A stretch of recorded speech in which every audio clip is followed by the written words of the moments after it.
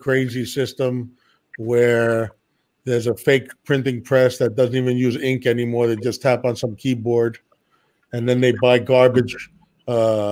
They buy this garbage from the banks when they want to spread around their green crap, and all the smart people are trying to figure out what this big concoction is made out of and where it's going, when it really is just totally crazy that it has any value whatsoever. I think the counterfeiters and the liars have taken over the finance system, and I'm here to stop it, or whatever. I'm trying to do whatever I can. I mean, I'm interested in. You said a tri-party repo for crypto. I mean, so who's going to be the interns? Who are you going to? Yeah, that's what we're going to be the interns. Stand in between. We do a bilateral trading agreement. So, let's say you want to borrow 10 Bitcoin from Torre, rather than doing it unsecured, where Torre says, okay, well, I'm just going to give you the 10 Bitcoin and you promise to give it back. What we do is an exchange of collateral. So Torre would hand you the 10 Bitcoin, you would hand him the $90,000, and then we would also hold. So that we wouldn't touch. That just goes through to the two of you. And what we do that on what people normally call an atomic swap or a DVP system, and then we hold escrow. In the event that one party defaults. So we would hold perhaps 25, and then that way, Torre could do what he needed and finance his inventory of Bitcoin using the repo, and you would be able to use the Bitcoin. Like, for instance, we have a company that helps insurance companies pay ransoms that come via Bitcoin. We've got others that merely want to trade and move money around, and then of course some that want to short. So that's basically how the process works, and then each day we market to market so that it stays equal. And are you going to make that as a decentralized product, or are you going to have your hands all over it? For lack of a better phrase, I'm just saying the technology exists to do everything without human intervention or any intermediaries. We're here to disintermediate the intermediaries, and that's why we're here. That's why I'm here anyway.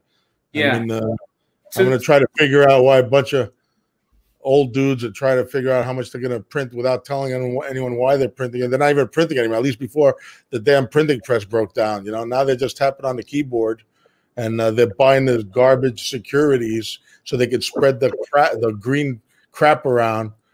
It's a little ridiculous that I feel stupid wasting my time talking about it, because it's at the whim of so many other people. It's at the whim of so many other people that it's a little disheartening that people's life savings and blood and sweat and tears tied up in these green pieces of paper, that just this secret entity that, the guys that survive are member banks. You know what I'm saying?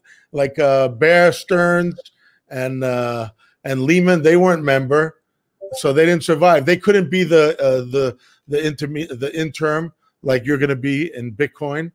I think that was J.P. Morgan were interns, right? J.P. Morgan and Mellon. But I don't know. I think the whole thing's crazy.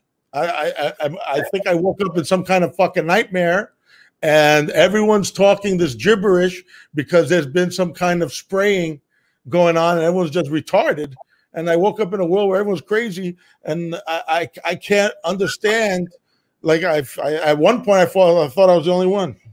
Sorry about all that. I don't know. Is it the red pill or the blue pill you're supposed to take? I forgot which one. I forgot which one color is which. Blue pill, just like your shirt. You're a blue pill guy. Don't worry.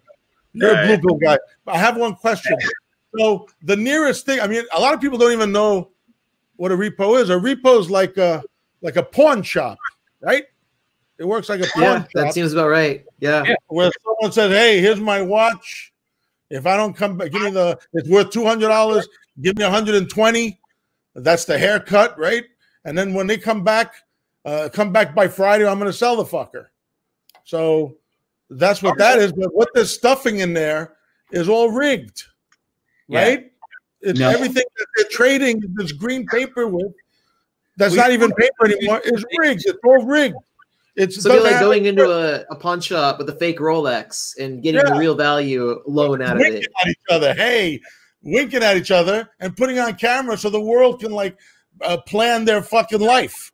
Ridiculous. Well, I don't think anybody disagrees with you. We're a bunch of losers. We're a bunch of losers wrapped up in some kind of bullshit. You know? Well, definitely the founding fathers would be ashamed of us for what we're putting up with right now. I'm telling you. Certainly, Thomas. I don't think anybody disagrees, but then the question is, you know, what's the alternative? I mean, what's the alternative? What Ari's product? We're going to buy Ari's product. I mean, you're talking about, you know, what is it? The whole digital asset space, $250+ billion in market capitalization, right? That number doesn't mean shit to me. You know, so many people told me that shit back in 2011, 2012. They told me, "Oh, there's no market cap, there's no nothing." Well, fuck, man. That doesn't mean anything. Well, it's a better answer. If you're a trained monkey, if you're a trained monkey on a fucking organ grinder, then do what you're doing. Keep grinding the fucking organ, doing your little dance for the organ grinder. But I'm not a trained monkey. Okay, yeah, I get that, and we hear you. So, but what's the alternative? I'm a 600-pound gorilla.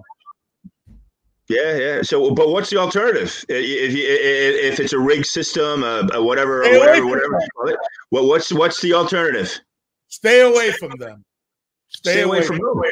So let me ask you: do you have a credit? Do you have a credit card in your wallet right now? I got thrown out of 11 banks. What do you want from me? Do you have cash in your wallet? No, I have credit cards. I have credit cards. I have cash. Okay. So you're part of the system. You're part of the system. Right? So what do you do? Don't sit there and call us all grinder monkeys or whatever you said. Oh, I didn't call you. You felt like a grinder monkey. That's a different story. I didn't call you a grinder monkey. I'm talking to people in the audience. Well, don't call our audience grinder monkeys either. Who knows who's in our audience? But point is, but what's the alternative? I don't know. I mean, I don't know. The alternative is pretty simple. If gold wasn't so heavy, we wouldn't have had these pieces of paper, and then we wouldn't have then fucking delinked them from the gold. They wouldn't have existed. Gold was too heavy, and that's all it is. And you can't throw it to the other side of the planet. And that's what the markets are now. So you need some kind of electronic gold that has fucking wings and that has scarcity involved with it, and that's divisible to the 100 millionth. To the 100 millionth pieces. Trying to spice up the show a little. Come on. I think we could add some extra views. I think what So Peter, you're very quiet today. I think Peter's got to get in here. I'm completely on Nick's side. Here's the thing: like, it seems like we do nothing, but here's a problem, right? So, Nick is doing a lot, right? So, I mean, you guys, by providing liquidity to the BTC markets, to the crypto markets, you guys also doing a lot.